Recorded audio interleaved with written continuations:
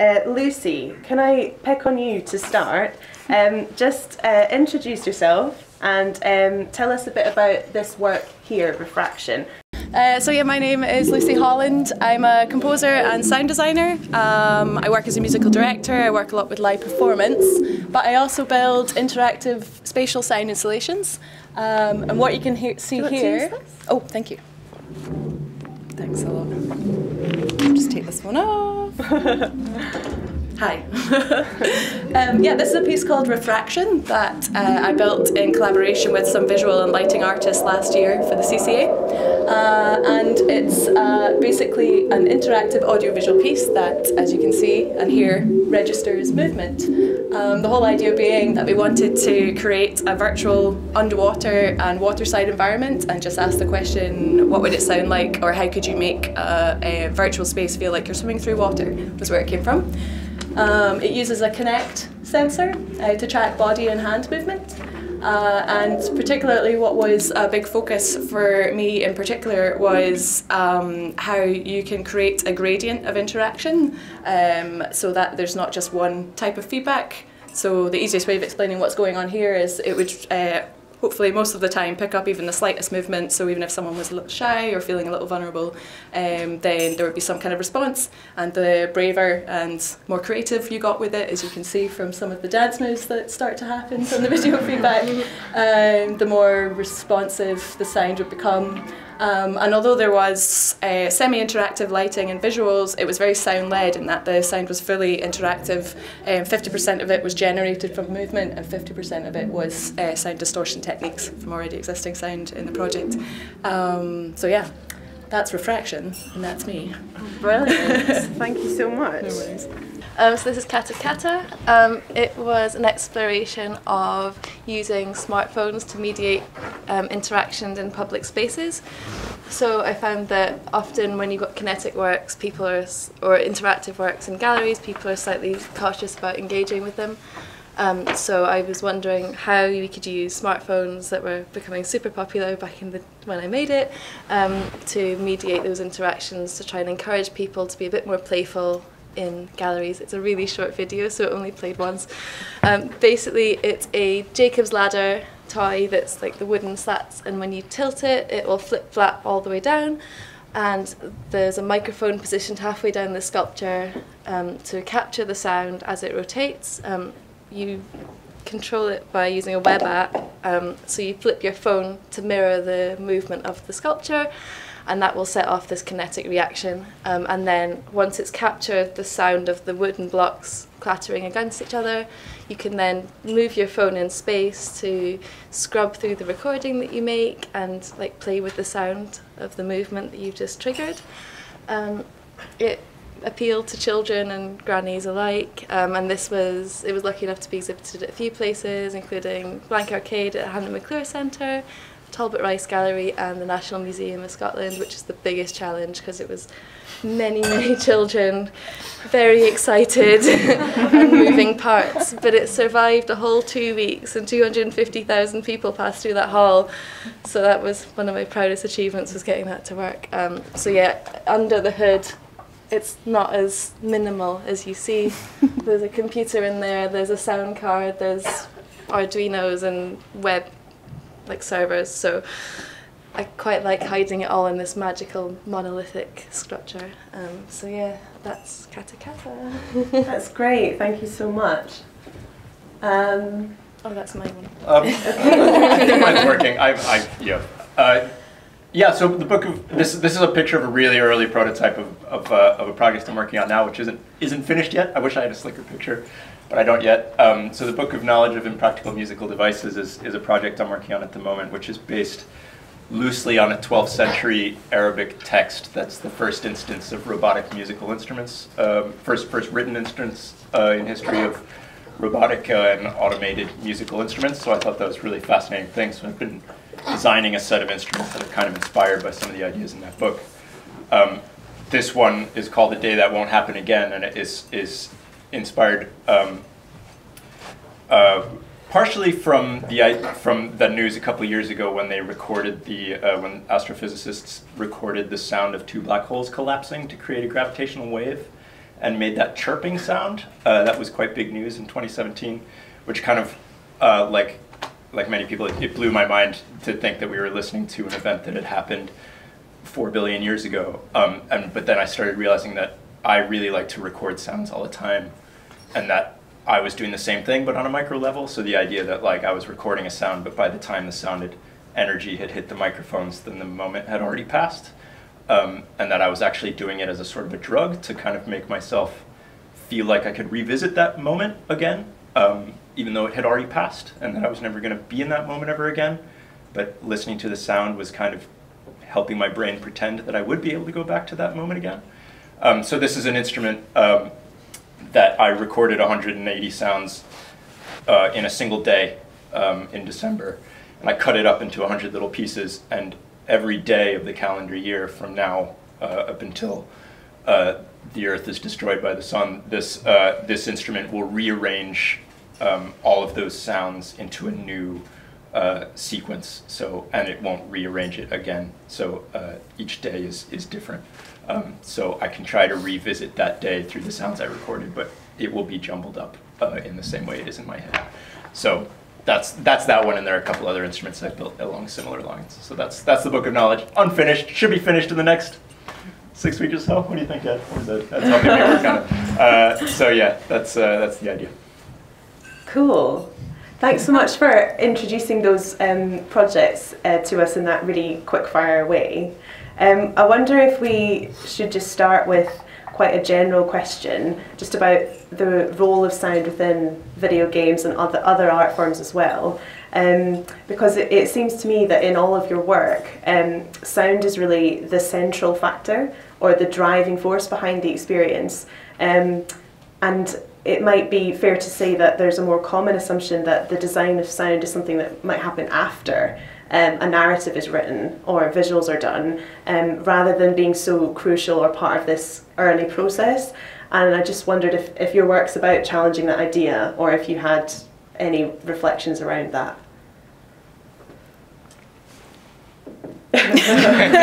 You're on. Is it working? I don't know if I should hold this. That sounds good. Up here. Okay, it's like a tiny mic. I think I'm sure Kirsty and Yann would probably agree that I think most audio people always want to find an opportunity to push sound to the front, usually because, as you say, in a lot of especially commercial mediums, I guess, that is used to enhance. I think Miriam and Keely both touched on the idea of salience earlier, and sound is obviously a really big resource that game designers will use to provide feedback for a player. And for me, I've always liked the idea of bringing a player or a person or a musician, I suppose, in the sense of music, into creating what they're hearing as well. So that's kind of a big motivator for me in my sound installations. Yeah. I think it's also important, like, we've gone through loads of different iterations of sound in games, right? Like, we started off with like Pong, and like sound was such a minimal aesthetic that sound was like a big part of the effect of Pong. And then we got through this like Xbox 360 generation where you had to be able to switch out the soundtrack for your own personal music. And then we switched into like mobile gaming, where the music was there was such limited space available for sound that we had to keep samples short, and it was looping and repetitive, and people just said, oh, forget it, I'm going to switch this off, or I'm commuting, I'm not going to bother people with the sound of exploding candy. And now we're getting into these new technologies where sound is so important in creating immersive experiences in like AR and VR. Like, how do you locate things that are not visible, and how do you like use that auditory salience to like draw attention, and just like creating soundscapes that are evolving. When you've got such a huge gameplay, like, you have to have this soundscape that's interesting and engaging, so that you can just encourage the player to have those peaks and troughs of narrative moments. So yeah, I think it's an important thing. Yeah.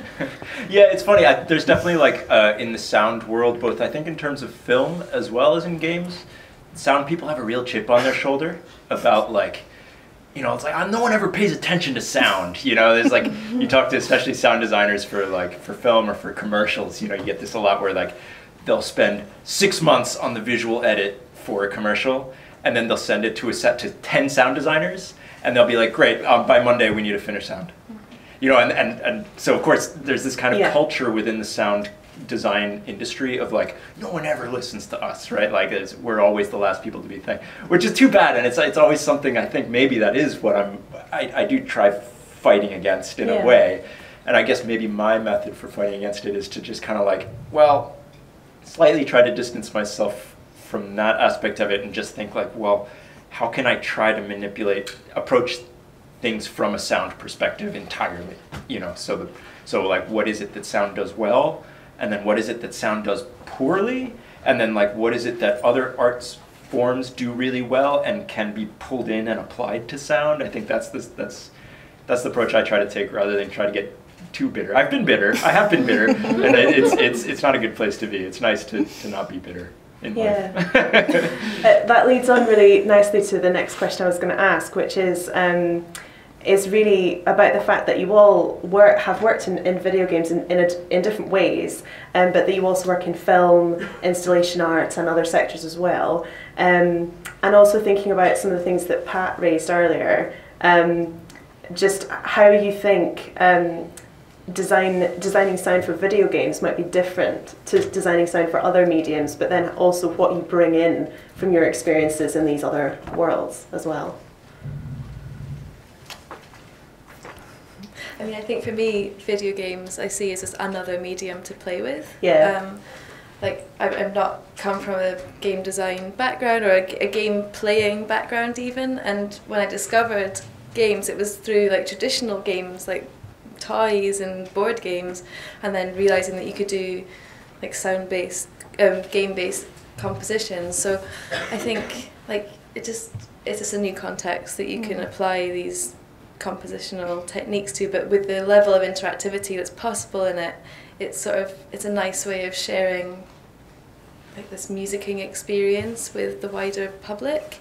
Like you're giving that compositional like agency over to the user, and I think that's a really interesting difference between games and other mediums that I think is what draws us in.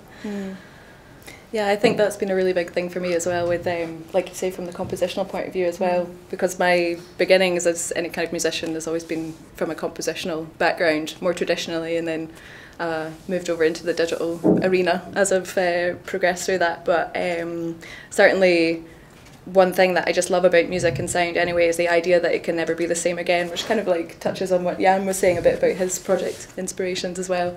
And that's what excites me a lot about game design, actually, and the opportunity to try and create something that can be changeable and responsive truly to what the player's doing. Yeah, that's a really interesting point. I hadn't really thought about it that way before. I think you're like, in some ways, game design is music composition for in a game design context is sort of like the logical next step of what composers in the 50s and 60s were really obsessed with, you know, of that kind of just like, or earlier, I suppose, that kind of like generative algorithmic approach to composition actually is probably best applied, you know, to game design. Is a really interesting thing. To see that. I mean, I certainly got into games design totally by accident, like in similar ways, I think. And I think what's been interesting for me is how it definitely ends up, when you dive into these different genres, how it ends up feeding in both directions. You know, like the piece that I worked on that's in the show here, in the video game show, the Raffle Pillar, was a game that we designed using technology, using the game tracks, which I had been using to do musical performances before. So I found these controllers, I'd designed a musical performance for them, then we had them sitting around the studio. Then I was kind of like, well, why don't we make a game with this? And at the same time, Jonathan had been really obsessed with like restraint games and all this kind of stuff, so we started thinking, well, that could cross over, and then we made a game that actually has sound in it, but like you couldn't really hear it. So like actually it had very little to do with sound, and it had more to do with that kind of like several steps of overlapping that then ended up there. And now I'm in a museum. So this is kind of like funny kind of trajectory that comes. Yeah, each genre can feed back on the previous genre, I think, or feed forward. Cool. I think we've probably just got time to sneak in one more question. And because we are in a museum, I hope you don't mind if I ask you a museum-y question, which is that we're always the sort of words that we all talk about all the time at the moment is immersive. You know, we want these immersive experiences for our visitors, and you all have experience of creating installations for museums and galleries. And I just wonder how you kind of feel about that, being asked by a museum to, please can you create us like a fun, playable, immersive experience? And are you happy about that, or does it ever sort of, you know, do we need to interrogate why we want to do that a bit more? That's kind of a hard question. I'd say yes.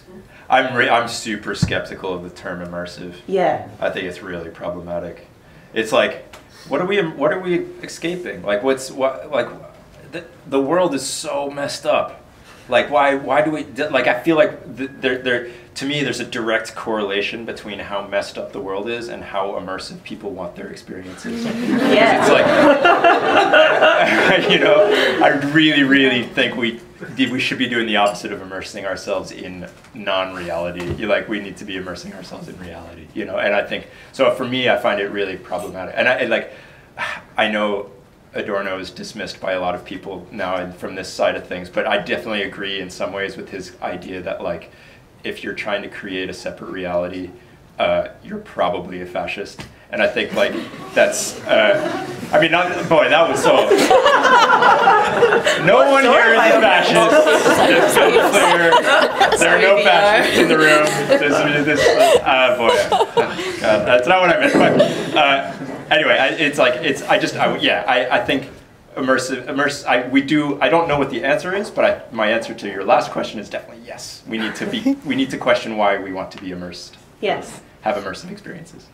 I think it's a step forward, even having sound in the gallery. Yeah. Like, not having to have the sound experiences tethered to a wall with some like clickety clackety headphones. I think like actually having sound within galleries and playfulness that could encourage. Like, galleries are traditionally such silent and sterile places.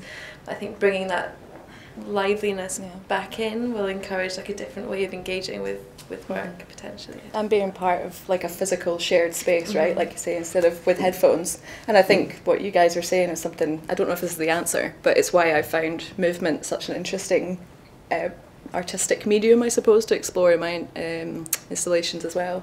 Just to try and combine that physical and real with the virtual and immersive. That's quite a word. Yeah, shared experience is an interesting thing, because it's like,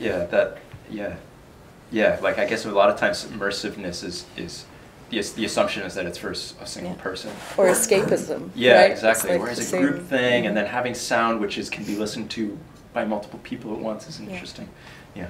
It's more on the augmented scale of immersion, right? Like, you're just trying to make people look by adding a few little bits in. But I suppose any music is augmented reality, right? Totally. Brilliant. Well, that's just been a fascinating discussion. Thank you all so much. And let's have a little round of applause.